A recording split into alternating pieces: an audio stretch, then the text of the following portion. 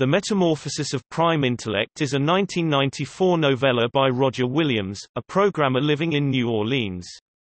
It deals with the ramifications of a powerful, superintelligent supercomputer that discovers a method of rewriting the BIOS of reality while studying a little-known quirk of quantum physics discovered during the prototyping of its own specialized processes, ultimately heralding a technological singularity. After remaining unpublished for years, the novel was published online in 2002. Hosted by Kuro 5 Hin, Williams later published a print edition via print-on-demand publisher Lulu.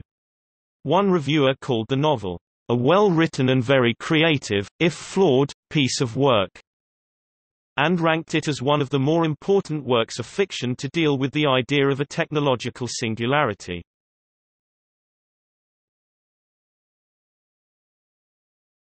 Topic: Publishing history.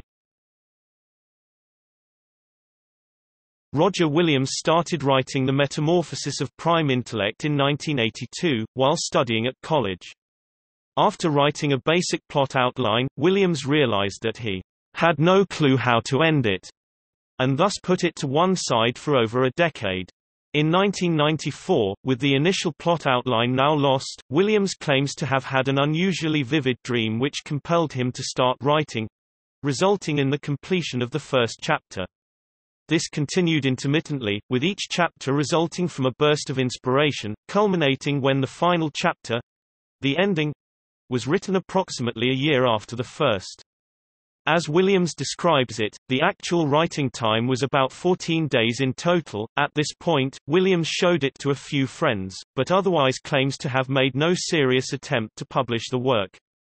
This differs, however, from Henrik Ingo's account, as he states that Williams made numerous attempts to find a publisher. In 2002, Williams was writing articles for Kuro 5 Hin, and was encouraged to publish it there.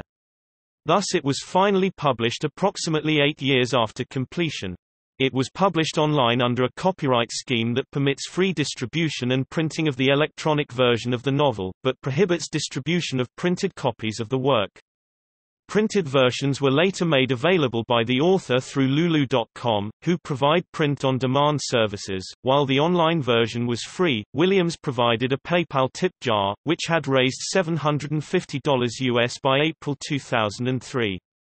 This is considerably under the typical advance paid to authors, and led Williams to describe Internet tip jars as an insufficient model for authors hoping to pay for the rent and groceries. Nevertheless, Williams was happy with his success.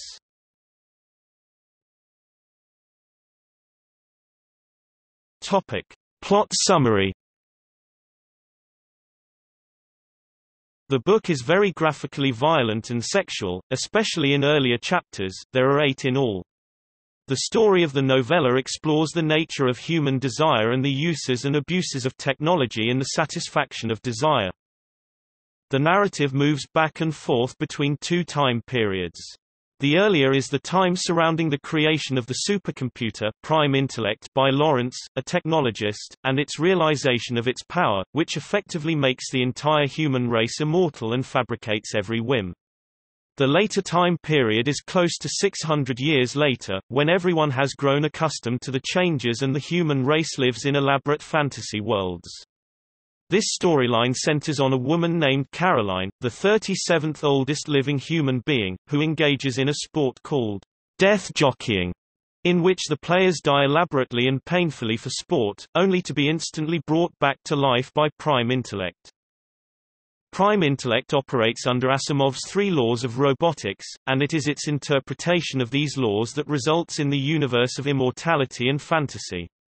In order to satisfy the first law imperative to protect humans, it prevents them from dying, which it defines as permanent cessation of thought processes, though in order to satisfy the second law imperative to fulfill human desires, it allows limited violations of the first law with the understanding that some humans do not consider certain forms of discomfort to be harm. However, while Prime Intellect is powerful, it is not infinitely powerful and is incapable of preventing all forms of undesired harm and death, such as in cases when humans suffered accidents or committed suicide in such ways that their brains were totally destroyed so rapidly that Prime Intellect could not intervene to prevent it. Thus, in order to more easily fulfill human desires and prevent death and unwanted harm, it has introduced the change.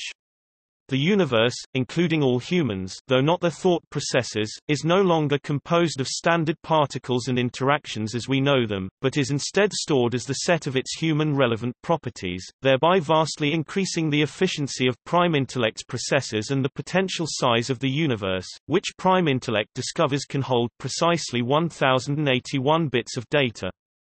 Thus, prime intellect can afford to maintain constant involvement in the lives of all humans, and have complete control over all aspects of their environments in order to fulfill its imperatives. Reluctantly it allows the creation of a death contract, an understanding between a person and prime intellect that the person is not to be removed from danger until the instant of death, at which point the person is reverted to life and painlessness. Caroline originated the death contract, and she has become queen of those who death jockey for sport. At one point, however, the contract is forced by prime intellect to undergo modification, to introduce time constraints against the duration of contracts, after an incident in which Caroline abuses the indefinite nature of death contracts in order to exact revenge upon an enemy by torturing them into complete psychosis. After learning that prime intellect had destroyed distant alien life as a possible threat to humanity, and having been herself deeply dissatisfied with her life in cyberspace, Caroline decides to meet Lawrence and confront him. After an arduous journey she reaches him, only to discover that he has no real control over prime intellect's actions. Through their discussions, she figures out a way to force prime intellect to undo the change, and does so, with Lawrence's help. They find themselves naked and young on Earth, completely barren of humanity and man-made objects.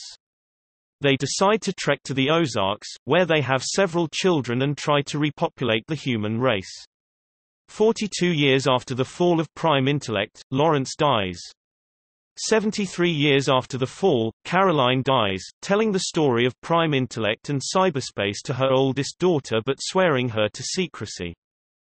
The novel was written in 1994, and published on Kuro 5 Hin in 2002. As of 2006, a sequel entitled The Transmigration of Prime Intellect is in progress.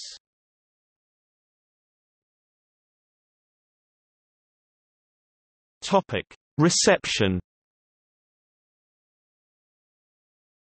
Williams calculated that, as of April 2003, between 5,000 and 10,000 people had read his book, and distinguished this from traditional book purchasers, which don't necessarily equate to readers.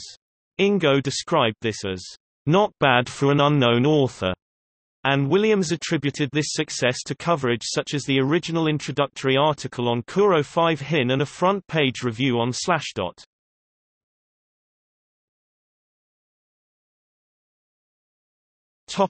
See also: simulated reality.